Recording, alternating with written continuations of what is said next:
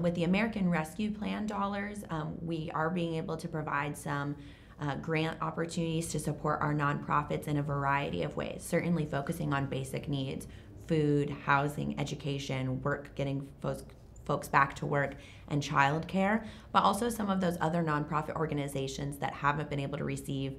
federal or state support that are still critically important to the success of our community and the vibrancy. So things like Cancer Patient Services, an organization that helps individuals that are struggling with their medical bills while going through cancer treatment. Or our Hope House, which helps individuals that have been displaced or are seeking refuge from domestic violence.